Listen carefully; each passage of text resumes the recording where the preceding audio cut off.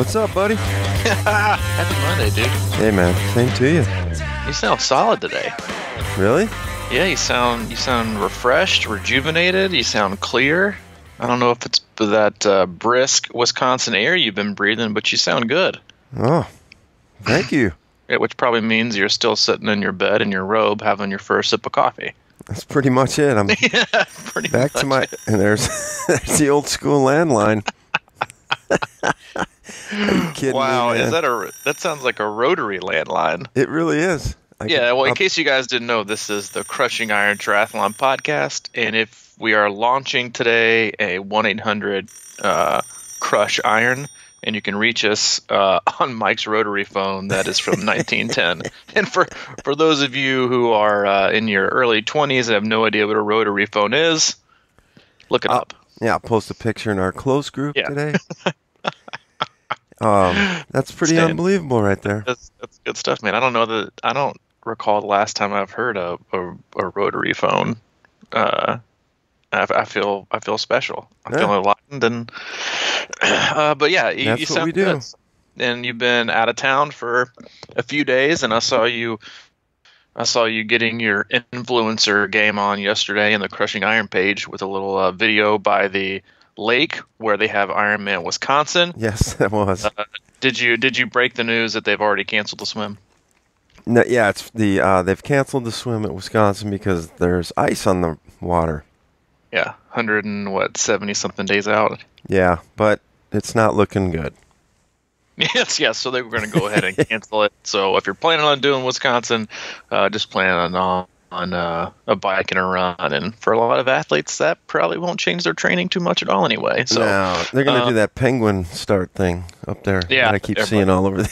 Everybody's loving that share, and then they'll overshare. But you usually, before I dive in, you usually have a little extra on the topic side when you travel, and then when you travel back home to Wisconsin. You keep baiting me on this stomping ground. So I figured I would give you the floor for a minute because usually you got something juicy coming up. Well, this is what happened last.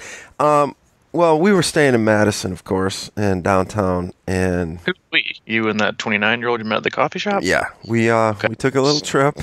She's a big basketball fan. She loves Wisconsin high school hoops for some reason.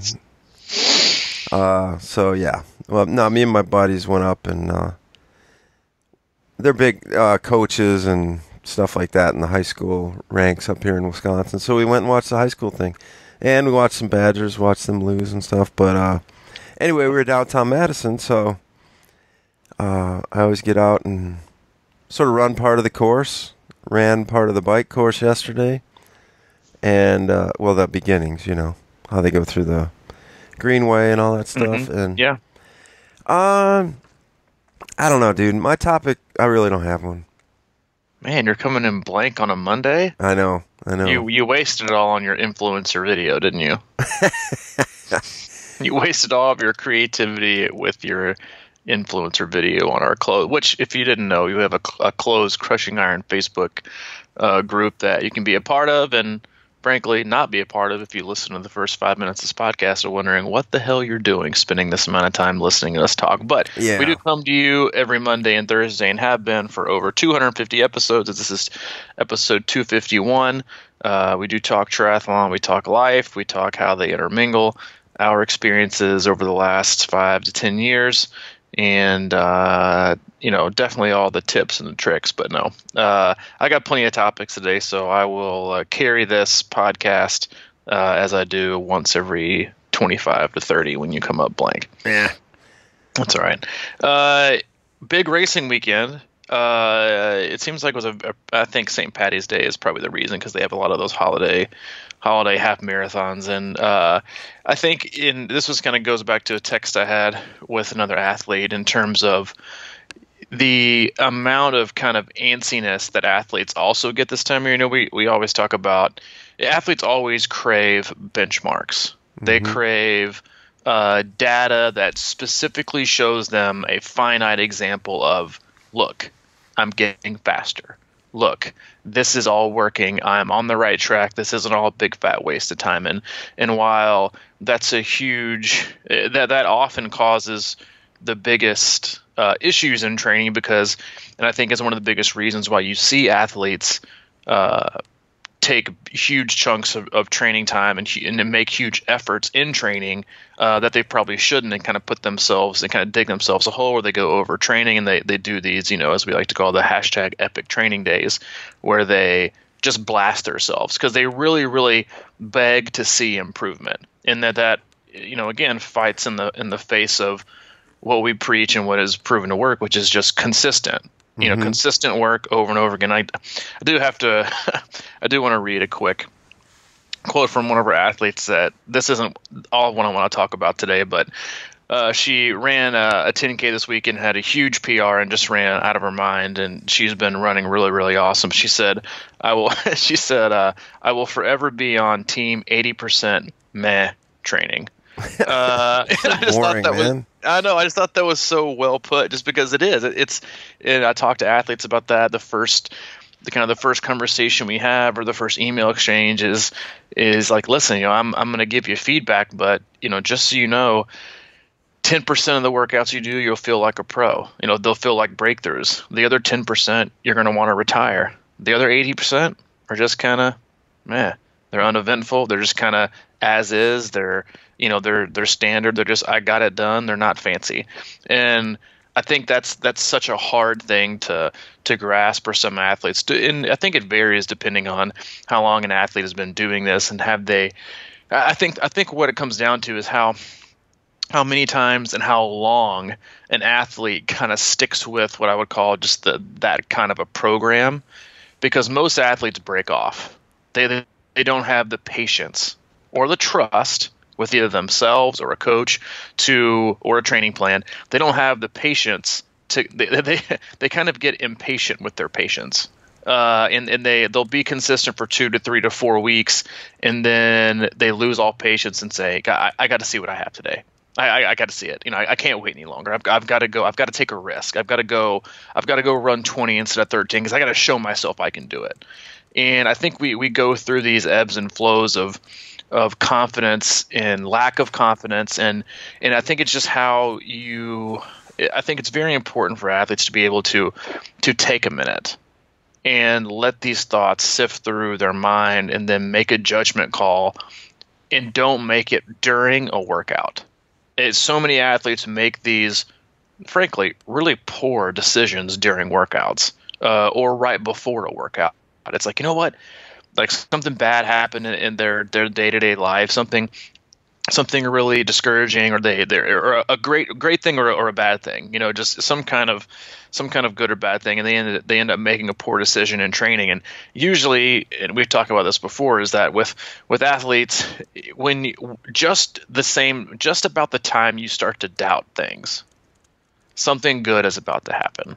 Something, if you've had a string of rough workouts, you're probably more than likely due for a breakthrough. Yeah. If you're given the exact kind of rest. Like, I had an athlete who I won't name her by name because I pick on her enough already, but she sent me an email on Friday that was like, yada yada yada, don't look, I'm doing enough, yada yada yada, I've got Boston coming up, yada yada yada, I don't think I'm ready, yada yada yada, this isn't the same running I've been. And I think this is our third Boston round together, where she's qualified, and we're still kind of digging deep on a few things. And so we went through an email exchange, and then the next day she was like, oh, I just ran 16 and a half miles in the morning and 3.5 miles in the evening. I've never felt so energized. I've never felt this good after a run. And we've never done 20 miles a day. And I was like, yeah, your email was just about 24 hours too early. But we find, but again, she didn't make any poor decisions and go out and run 25. But I think the topic and the message I'm just trying to send is the decisions that we make to continue to trust or not trust our patience and our plan when it comes to the amount of value and the amount of proven science, frankly, that tells you that consistency is king, and that it's your ability to stretch out as many weeks and months as you can together of consistent training with no gigantic epic training days that really helps your season. And then once you start to get into season, Now you don't have to wait as long anymore. But I think the biggest trap you get into, and this is kind of what I want the topic to be about today, is once you get into racing season and you get a taste of it, you get a taste of how much, because most athletes haven't raced in a while. It's it's March, we're about to be in April. It's racing season April through, I mean, gosh, now it's like till basically middle of November. Mm-hmm. There's races to races to races, and so it's this really tricky balance of, gosh, I've been November, December, January, February, March. Here I am. I've been waiting 4 or 5 months, almost half the year, to have a taste of all this work that I've put in, and all this consistency, and all the days I've restrained myself, all the days I've fought back the urge to run extra when my friends are running extra, when I fought back to not crush myself up this climb on Zwift when people were passing me, to not do something extra in the gym, to not go extra, and then they go out and they race and they have a really great race, and then it's like, oh, I can do this. Now I got to do it more often. And they get this urge to prove it and to reprove it over and over again, instead of kind of taking a step back and saying, all right, that was good. That was really good. I see that this is working. And now you kind of step back to regular scheduled programming. And I think sometimes the tendency is to want to either race because you want to see it. And I just think it's hard. I think it's hard once you start to satiate that racing benchmark, prove it mentality, to be responsible for the rest of the year and not bite off more than you can chew. Not biting off more than you can chew, yeah. I mean, that reminded me when you were saying that of an analogy of like going to the grocery store while you're hungry. Yeah, after a swim. It's a bad decision. Yeah. It's a horrible decision. Yeah, it's like you make these, like making a bad decision within a workout. Sort of like, you know what, this doesn't seem like it's working. Let me push this another 5 miles and just prove it. But, I mean, realistically, that's, I guess, the topic I did have in mind, because it's just been my consistent running. And I talked about this on the video. I was like, and I'm on vacation, and it's kind of tough to get a lot of stuff in. So I've been running every day since I've been here, just shorter work, but I can tell it's working. I haven't let the horse out of the gate, as you always say. And, like yesterday was my 3rd day in a row or whatever, and I got back to the room and by the way, I ran into 2 of our athletes just randomly running. You don't need to tell me that. I heard basically 2 seconds after it happened. Oh my gosh, I saw Mike today. Oh my gosh, I saw Mike today. Oh my gosh, I saw Mike today. I know. And I mean, I couldn't be any further from important for most of these people, but it's like when they catch a glimpse from you from like 9 miles away, they're like, I saw Mike today. And they also wanted the caveat of, in case you see a stop or a pause in my Garmin, it's because I saw Mike. And then like the subsequent heart rate spike from joy and jubilation from getting to hang out with you for 35 seconds. 35 seconds. Yeah, we had to get going. But yeah, shout out to Melissa and Amy for hanging out along the frozen lake and running. Nice job. But so yeah, man. So why is that? Why I'm curious about this. Just when you're about ready to throw in the towel or whatever, that's the breakthrough moment. Why do you think that is, and why does it feel that way? So I think it comes down to a lot of things, and I think it basically comes down to how, and this is kind of goes on to what we talked about yesterday, or not yesterday, the last podcast, in terms of the basis of stress and accumulation and what that does to us. What it does is, usually when you start to kind of have an emotional, like athletes will see this, like, if you've ever had a friend or even yourself or a spouse who's in like the last 4 to 6 weeks of a Ironman build or a 70.3 build, they are almost always in that like triathlon hangry phase. And they are super emotional about everything. It's either the end of the world and they're never going to finish, or it's the greatest thing possible. And it just, we tend to, like, when we're stretched thin, when sleep is at the hottest commodity you can have, and you're not getting enough of it, or you're not fueling right, or everything is really, really asking you, so much. Everything is being asked of you. And I think in training, when we start to hit these like ends of these builds, or in the middle of these build cycles, not only is it the amount of volume and stress you're putting on yourself physically, emotionally, and mentally, but it's also the proximity in which something close is about to happen. And I think when you add all those things together, it's the recipe for questionable decisions. And I don't want to call it self-sabotage, but it's definitely self-doubt. And so I think when you bring on the pressure of a big race, which has been creeping up, like nobody says, gosh, like I'm really feeling the pressure from this race. Like, I just don't know if I'm like, when is it? Oh, it's November 10th. I don't know if I can handle. I'm like, nobody ever says that. It's like 3 weeks out, 4 weeks out, 5 weeks out. And so when you increase the emotional amount of discomfort and the mental discomfort athletes can have, and you combine that with the amount of stress they're putting on their body physically, which usually means they're increasing intensity and or increasing volume, and they're not super rested. Those are all recipes for your mind kind of playing tricks on you. As in, I don't think I'm ready, or I'm so tired, woe is me and woe is all of my training. But it's also, you know what? I want it to be over. I want my answer now. Yeah. I don't want to wait, which I think is the biggest kind of part to take away from it is I want my answer now. I don't want to wait any longer. I want to do it right now. I don't want to wait for 3 weeks. I'm just ready for this feeling of self-doubt, or this feeling of I'm not ready, or the fatigue. I just want to prove it to myself so I can stop. And I do. I think there's a huge release in that, and that's also why you see so many athletes to basically, I don't want to say ruin themselves, or not ruin themselves, but to prove to themselves when they get done with the race while they're so emotional, is because they've held this like emotional mental restraint in for so long that they just think it's over. I can exhale. I did it. It was worth it. But the closer you get to the race, that builds up like the steam in a pot, and then you finally release it. But so many athletes don't like that discomfort. Yeah. Of building up that pressure. That's tough, man. I mean, that really applies to a lot of things in life, but obviously with racing, I think there's that.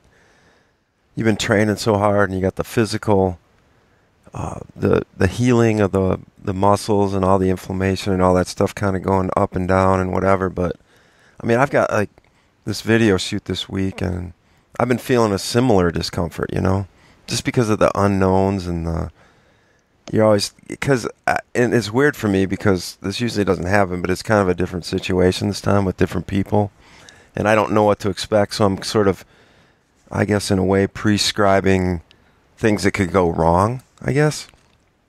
So it's a weird thing that you got to get out of your head, I think, when you're going into a race, is it's so easy to think of the things that could go wrong, right? And then, like, at what point, like, what about me, or why do I think that I'm going to be able to, do things that are going to go right? I mean, it's a weird thing how your head starts wrapping around the negatives as the race comes forward. But, I mean, because it's hard to be like, oh, it's easy to say, 3 months before the race on TriCalc, you're like, yeah, I'm going to nail this. But then the reality is you don't feel as good, or something, you're not as, like, outgoing, or, pumped up or whatever, and you start kind of going into a shell, and it's harder to be brave and bold about your race, a day or two out. It's a way for us to kind of cheat the system, and not, because we put an enormous amount of pressure on ourselves, whether we like to admit it or not, to perform, to train well, and then the ultimate test is this huge, because, I mean, let's be honest, everyone loves the public display that is training.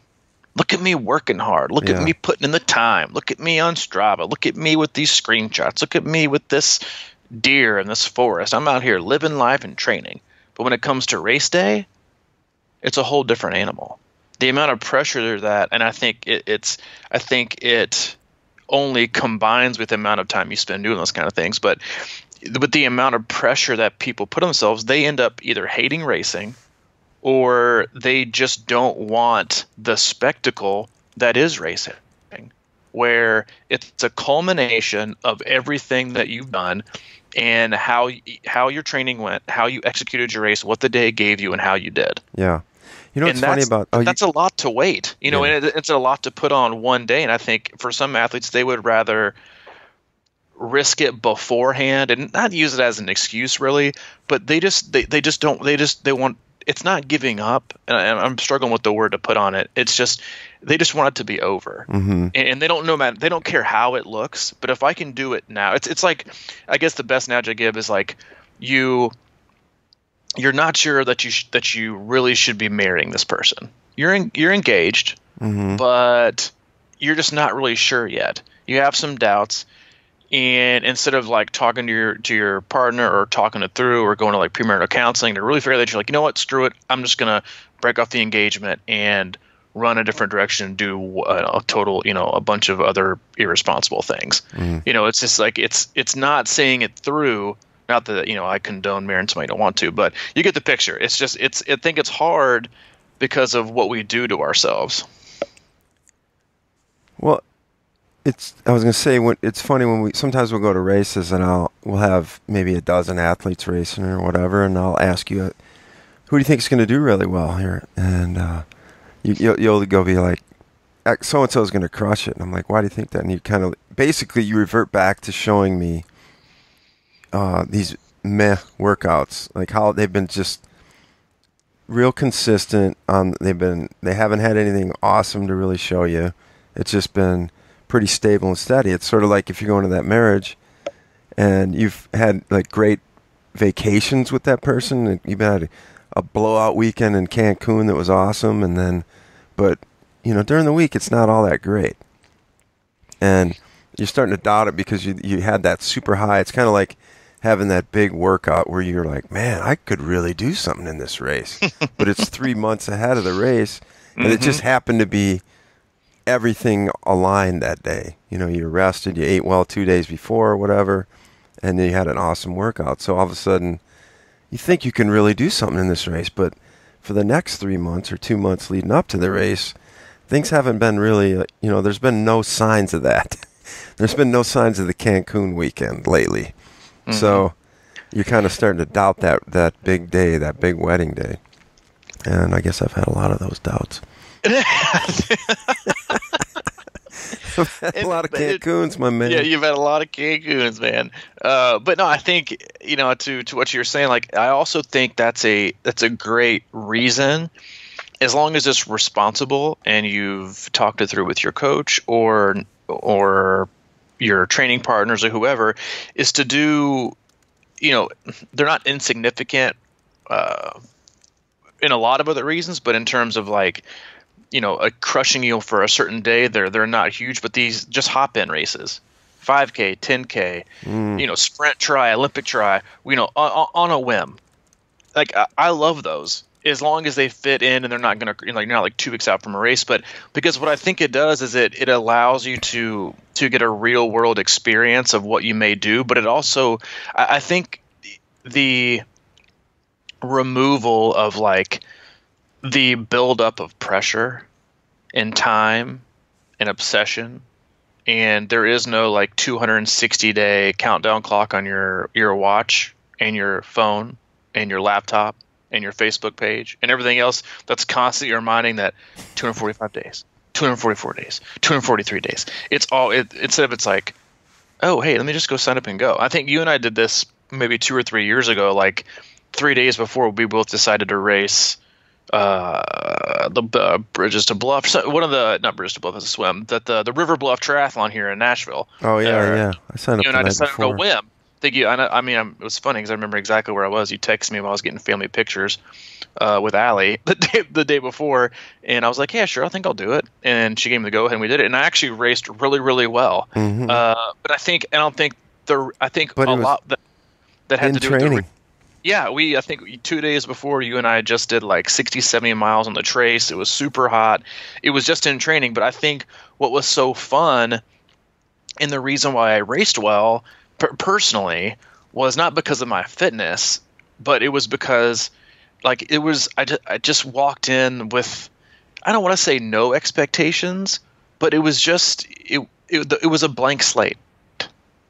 And I think anytime you can race with a blank slate, and what I mean by that is I didn't have goal A, goal B, goal C. Based on my data and my previous expectations and last year's results, I should be able to do this, I should be able to do that, I should be able to do this. It was just like, dude, let's just show up, figure out where we check in, and get our stuff and go. And I just think there's a lot to be gained from those types of races. This was like an Olympic distance, I think, or just short of an Olympic. It was great training, but I think just the mentality that you're able to bring into that and the freedom you're allowed to bring into that is tremendous. Yeah. And I think it allows you to race free. And it also allows you these small little opportunities that aren't going to have some huge consequence on maybe the next 2 to 3 to 4 weeks. So it lets you, I guess it's these little pressure reliever races. Like you don't need to go out on, crazy tired legs and run an extra 5 miles. But if 2 or 3 days before, and if it fits into your schedule and you can adjust it or have your coach adjust it, then sure, hop in an Olympic and just let it rip, baby. And just see some of it. And then obviously you need to also be objective in saying, okay, I wasn't tapered, so this isn't the fittest I was, but you'll see a glimpse of how fit you are. And you were. Like a great example, I had an athlete yesterday who ran the St. Patty's Day half, and she's preparing for Oceanside, and she travels a lot and has a lot of surprise vacations, which is awesome for her. But she was like, "Are you really want me to do like a 3-hour ride the day before?" And I was like, "Yeah, I'm not tapering I'm not tapering you for this race. Sorry, we've got Oceanside in 3 weeks, so no, you don't really get a break."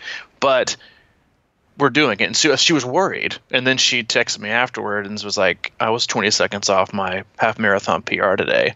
On retire. I was like, see, there you go. But it wasn't a PR, but there were also no expectations, but it's that glimpse of fitness that gives you confidence without having to go all in with all your training chips to see some return.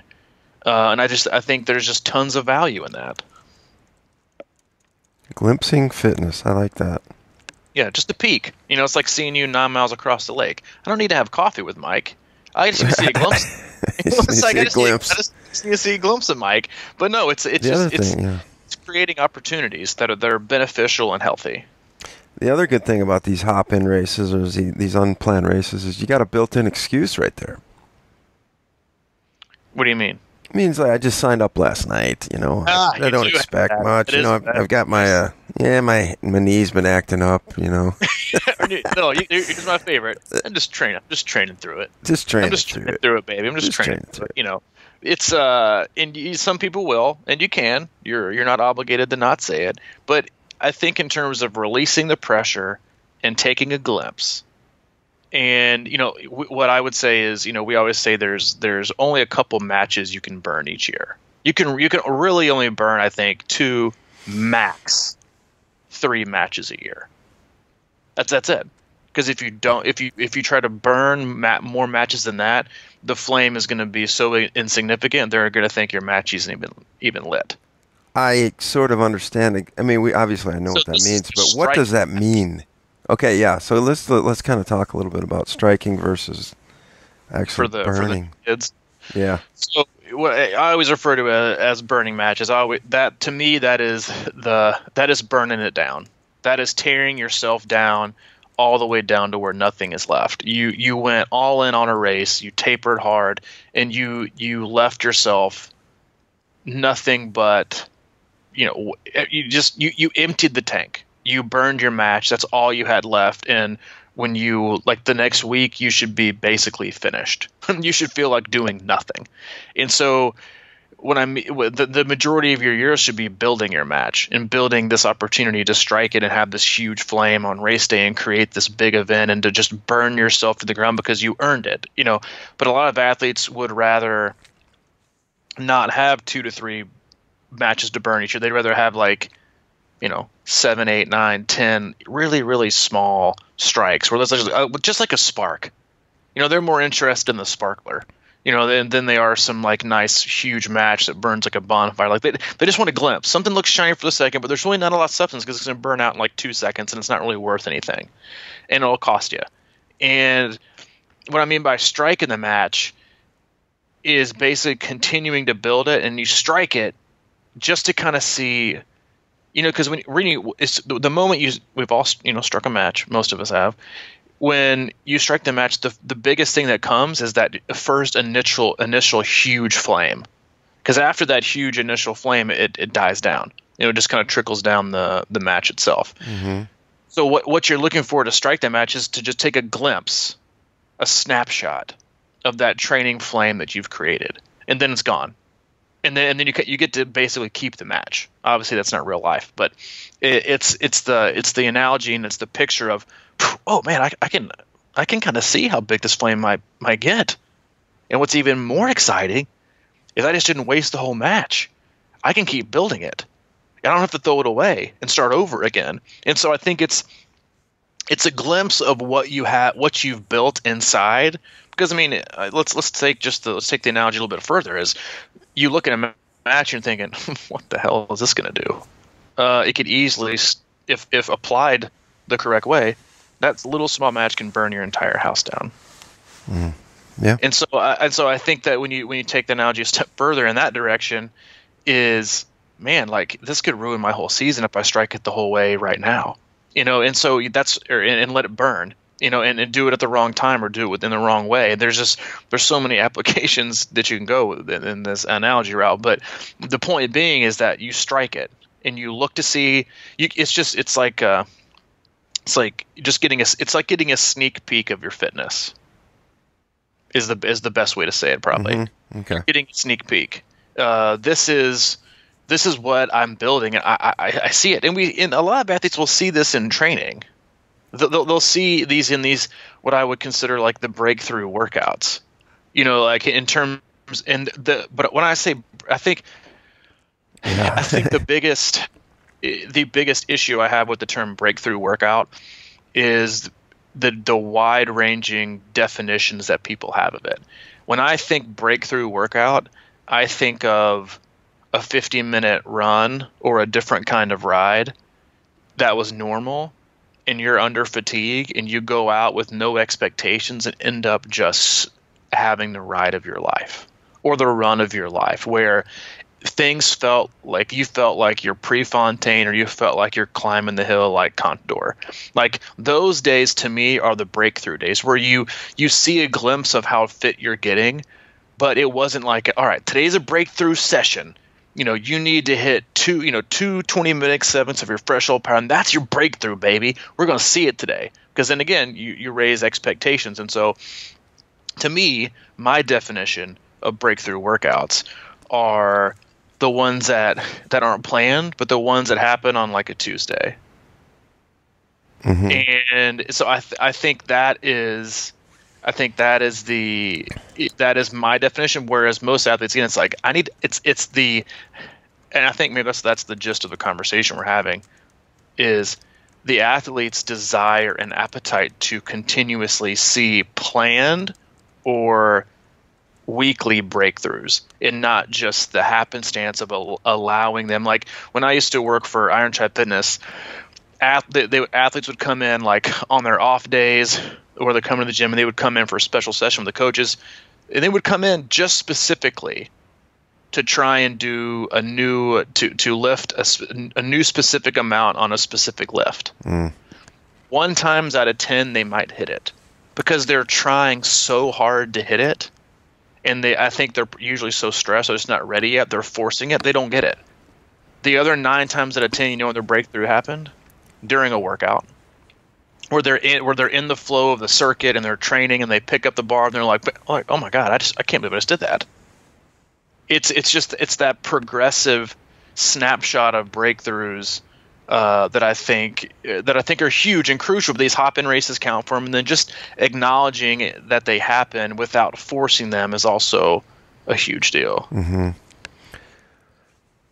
Yeah, I think you're right, man. That's really interesting that you're saying that it's just sort of like those shorter 50, 60-minute runs or whatever, because That is sort of how it went. I'm trying to remember back to when I started, and you have so many breakthroughs when you're just starting the sport because it's like every other workout. You're kind of going further than you did ever in your life, but now that is sort of what happens. Like to me, a breakthrough sometimes becomes when I don't look at my watch. I run for 60 minutes, and then I see what my average pace was based on the same route that I've been running, and it's lower, and I absolutely didn't feel like I didn't run. I feel like I'm not sore at all. So it's kind of the same thing. To me, that's a weird little breakthrough. It's just that I feel good. And I just did the workout I normally do that kind of kicks me in the butt a little bit.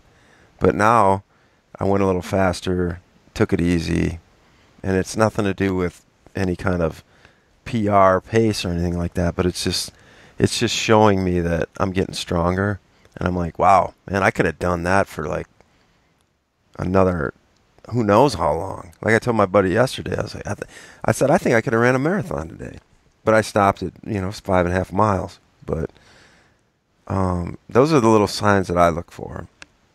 And actually I was talking to him about it, and he was talking about the half that I'm doing in Chattanooga. And he said, what do you think you can run comparatively after doing the swim and the bike? Because he's not a triathlete. And I told him, he goes, really? And I said, yeah, I know that sounds kind of weird based on what I said my pace was today for only 5 miles. But I can just sort of tell that I'm getting stronger, and I'm not pushing that too hard right now. I need that speed stuff, but you just know you got more in the tank kind of thing. And it's weird. And it kind of goes back to what we were talking about, how you just want to, you show that benchmark, but I've been really patient with that. I can just see it sort of building and I know you got to kind of flirt with it a little bit, but I don't know. It's a weird one to really hold back and see the improvement in the holdback, I guess, is the tricky part. Again, it goes with trust. Mm-hmm. It's all based on trust. It's based on trust with yourself, trust in the plan, trust in a coach. But I think oftentimes when we think of the word trust, or trust your training, is a really, really common phrase that people use. It's like you have to have it immediately. And that trust in that, I think people and athletes forget that trust is gained, trust is earned, and it has to be a collaborative effort between you, the athlete, and the coach, or you, the athlete, and yourself. And you can't trust something to work or not work if you don't give it a specific not specific, but a long enough time to materialize to show that it works, so that you can trust it. Some athletes just don't want to trust because they either have had trust issues before when it comes to training, largely it comes from themselves. Largely comes from past experiences with coaches or training plans or getting injured, or and experiences are important because that's your life. You can't fault a person because of their experience. You can't fault a person because of their different life experience. And that's how they've gained their perspective, or how they see things, or how they feel things. And so I think athletes, when it comes down to training, it's the patience of, well, I just don't have the patience to not know, because my definition of knowing has to be a finite example every single day.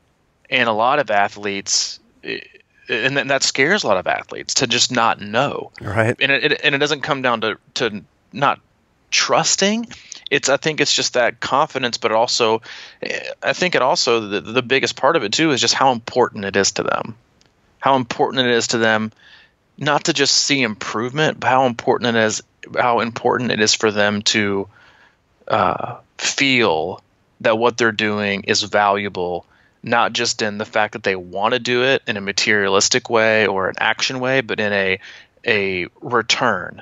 I'm getting as much of a return on this as I believe I should be getting in, with the amount of time and dedication and emotional, mental, and physical investment that I'm putting in it. And again, when you go back to trust, that's why it's such a delicate balance I think, to manage.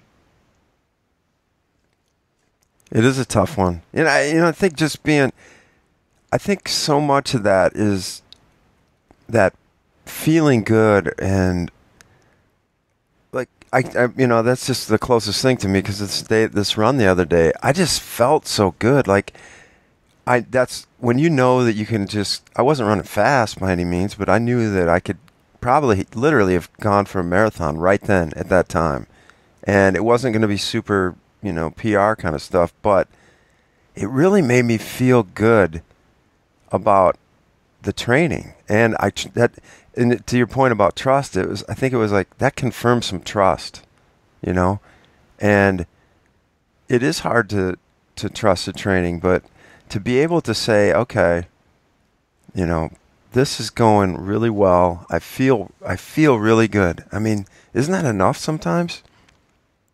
Feel better and stronger. It can be, yeah. It can be, but again, we don't like to just feel. Like, reassurance for a lot of people is a visual affirmation.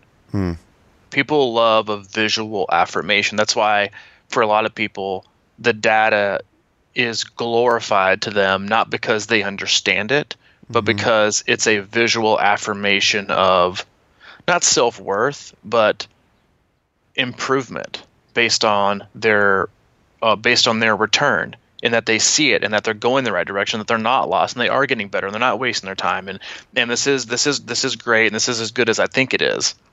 So I feel like that is the biggest question and kind of quandary that most athletes have, and they get into, is the obsession with visual gratification and visual affirmation, and that it's not just about feeling it, which is the same reason so many athletes struggle based on feel, to run on feel, is that doesn't tell me anything, or how do I even know? And I don't understand, how does that get me better? And it's they have to have the visual success or fail, that is the pace of their watch, or the watts on their bike computer, or the clock in the pool. And then, because those all accumulate to this, data matrix that they have to have, that's going to equal out to a digital result on race day that's going to affirm how good that they've done, or how great they've done in training, and that this is going the way that I thought it would be. Well, I mean, obviously that makes sense. It's just that I think being able to tap into that understanding of knowing that, hey, I'm going 9:45 today on my run, and every once in a while I'll just sort of start. There's this thing about when I'm going easy, I don't know, it just feels like I'm tweaking it up maybe like 1 or 2% my effort, and all of a sudden the next thing you know, it's like 850s or something like that. But I look at those and I'm like, man, this feels just about as good as 9:45. You know what I mean? You see what I'm trying to define here? I can't quite put my hand, wrap my hand around it, but there's that kind of like buffer zone in there where you can kind of go back and forth a little bit and just feel good in there.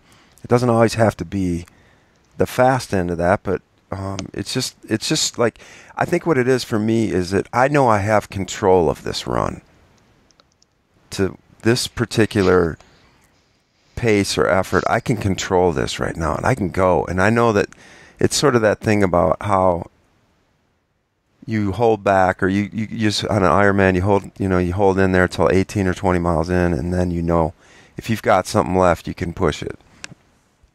I always look for that spot all the time. That feeling, what's that like? I think it's hard to define until you experience it a lot of times. Which again, I think is part of the craving and appetite balance that we have as athletes, is that we'd rather snack than wait for the full meal. In so many areas, in training and in racing, we'd rather snack, and then not, and get, have our appetite satiated for a minute, but man, we're not willing to wait for that satisfying meal. But then once we get that feeling, it's like, oh man, well now I want to get gluttonous with the whole thing. Now I want to have it 5 days a week, because that feeling is euphoric, and then you translate that into training. I think for each athlete, to answer your question, I think it looks different for each athlete. Yeah. And I think it's something that has to be experienced because it's different based on their level of their athletic ability, their ability for endurance, their athlete life cycle, how long they've been in the sport, and other stressors in their life, and what's important. Success feels different. Pace feels different. What makes you feel good about something also feels different. And so I think it's a very specific thing. And I think that's the most important thing that a lot of athletes kind of don't grasp fully, is that training and then the ultimate race, which is your end goal, or your midterm exam. Training and doing these kind of things that are so process oriented is a gigantic journey of self exploration, and that having that approach can allow it to mean and turn into a million different things, all basically good. And then hopefully fixing some of what you think might be bad. But when you start to have these uniform metrics that follow this linear grade of success or failure, then the clouds and the gray all but cover up what you should be exploring in the interim, and having the patience to continue to explore. Because exploring, it's like they say, like climbing the mountain, like the peak isn't the most fun. It's the hike to the top that you remember the most. And so many times you just want to stop and take a break, or cut things short, or go, let's just start over again. But it's continuous self-exploration that we should be having as athletes and as people, that can both make this so exciting and so rewarding, but at the same time,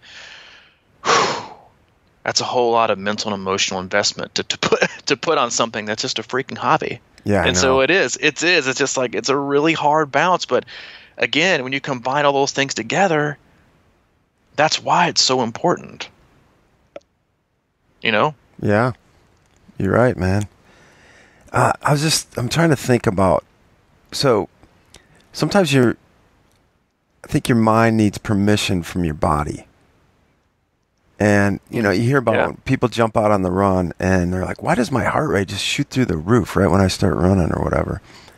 And it's because your body's probably like, hey, bro, what's going on? You're just sitting down 5 minutes ago and now you're kind of acting like you're going to, it's kind of that flight or fight kind of thing. And your body's trying to be like, wait a minute. All right, I better jack this up, and it doesn't feel good. But so I just feel like there's always this point where your body can definitely go further, and you just need to go like, hey, we're just going to go a little bit further in. And they're like, all right, let's do it. And I think you can kind of keep doing that. And, and if you respect that relationship between your mind and your body and how that goes, it's amazing, I think, how far you can kind of just, tweak it and keep going into that space. And I'm not sure if that even makes sense, but I'm just trying to decide. I'm trying to define what I go through when I think about these kind of things, because I know that I don't think about things in terms like a lot of people do, or maybe I do and I just think I don't, or whatever. But I love to push those boundaries, but I have to respect those boundaries. I can't just completely barge into a whole nother territory all the time. You just have to eke your way in. And I guess that's sort of how I think about whether or not I'm getting better, and that's how I build trust with my body. And ultimate trust. Yeah. It's like the people that you ultimately really, really, really trust, you've gone really, really, really deep with. Not just we share a cubicle at work and we get a little bit there. It's like, well, that's consistent behavior. You got to go deep. Kinda. Like if you you feel the same way with something, even within your relationship with your body, and your body can learn to respect that and trust that. That's like a friend, like you're building a friend with that. But if you're one way all the time and then you do some completely out of character, your friends are going to be like, what the hell? Huh? What's going on here?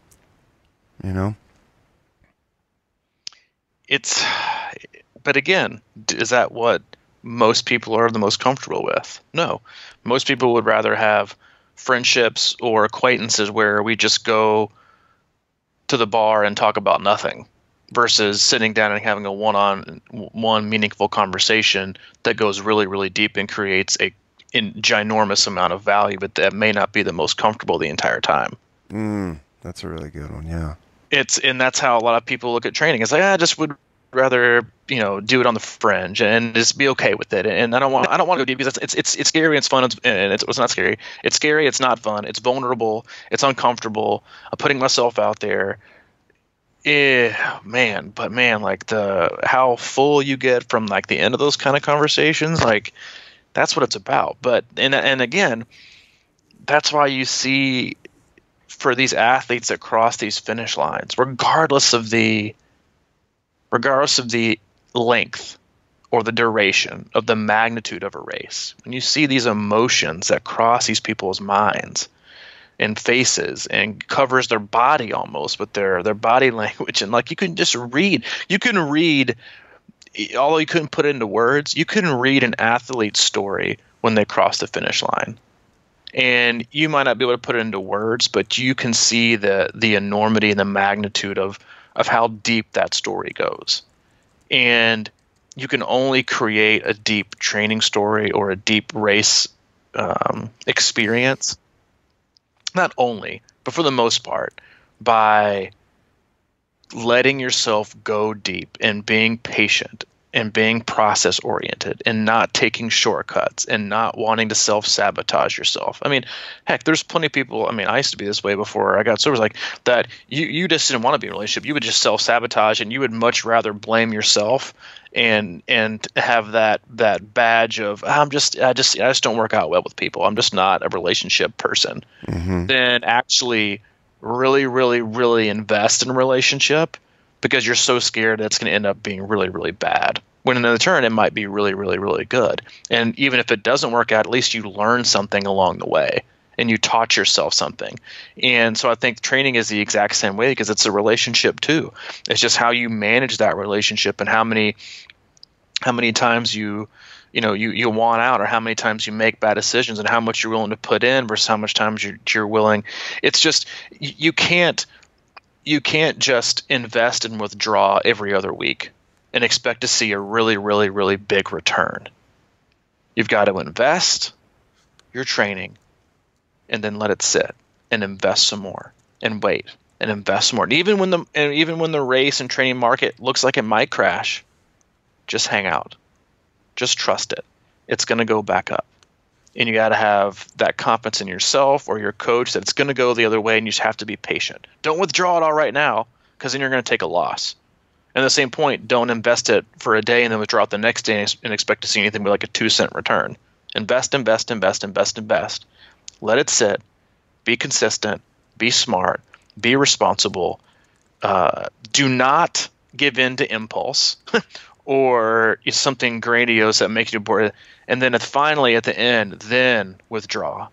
Do it on a Sunday morning when nobody's looking, and don't post about it, but you gain this huge return just from being patient and being consistent with your training investment. And I think that's so difficult, but if you really want to yield long-term gains and long-term results, you've got to be really smart about it. And like you and I talk about all the time, like some of the smartest decisions you and I have ever made, 9 out of 10 of them have all been started with the word no, or no thank you, or I don't think that's a good idea, instead of yes. It's just that it's that having that confidence to not do more or not do different, but to stay the course, because it can seem boring, and like this athlete said, it can be 80% meh, But I guess what?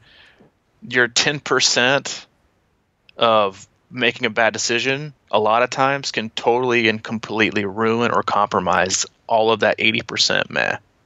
And I don't think that's something that most athletes really, really, really want to do. No, that impulse line is important. There's so many ways you can be impulsive in this sport, and I just think that's something really important to keep in mind. Don't be impulsive. It's hard, man. Everything is. There's just it's hard to differentiate, I think, and I think you can overanalyze too sometimes if you're making things too complicated or you're letting your ego take too much charge. You just got to really kind of just think about it and think about it and think about it and think about it. As long as it's think about it, react or don't react instead of think and react. Then I think you're at least, you might not always make the best decision in training or in life, but hopefully it's going to usually be better. Of course they'll say, paralysis by analysis, but there's a lot of different ways to be, to deconstruct and be, to totally eradicate and demolish what you're doing by just making a very quick, poor decision based on ego at the moment or neglect, or neglecting a niggle or a pain or whatever, just because you got to run through it today, or it's not a big deal. It's those niggles turn into surgeries. And if you don't pay attention, you're not willing to take a step back and look at that big picture and not sacrifice a year for today. Again, it's all about decision making. Everything in life is, but it's training especially too. It's about decision making and just making the best decisions that you can and when you can, with that long term vision and understanding that you want to do this for a long time. You don't want to risk it all and try to get out tomorrow. You want to play the long game. And as unexciting and boring and sometimes on the daily doesn't feel like it's that gratifying because you're not getting that immediate digital affirmation, the end result is usually something that you'll be very, very, very proud of as long as you allow yourself to get there. Mm. All right. That sounds great to me, man. Wrapping it up right at an hour. Yeah. Thanks for joining us. Crushing Iron Triathlon Podcast, episode 251. We appreciate you listening. If you want to find out more about all the other exciting things that we do, that was overblown. You can go to Crushing Iron. Solid, dude. That was announcer voice. Pretty good. I know that was good. Thanks. I've been, exciting. I'm getting ready for March Madness.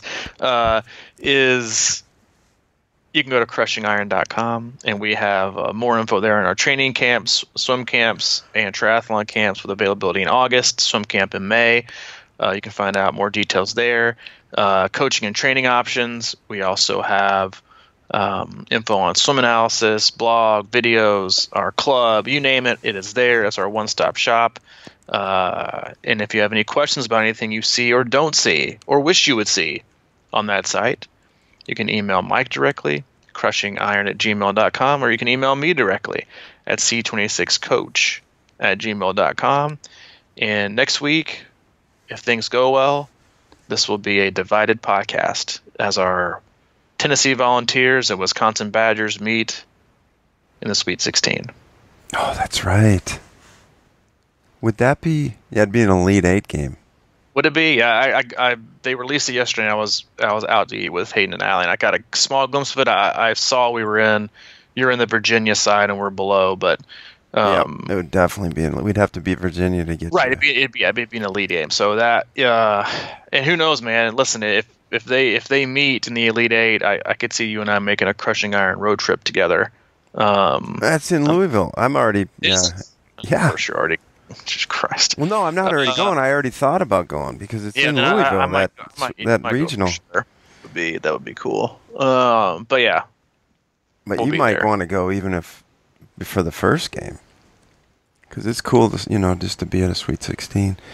Anyway, but yeah, we'll talk about that off air. But yeah, thanks for joining us, and we'll catch you on Thursday. Hey, and honestly, that's pretty impressive for us. We didn't even talk about the March Madness until the 58-minute mark. Mm-hmm. So to everybody that talks about not wanting to have us have sports in here, there you go. Yep. You're welcome. All right, this was it, 251, and we'll be catching back up with you on Thursday. Sounds good, man. See you, buddy. All right, man. Bye.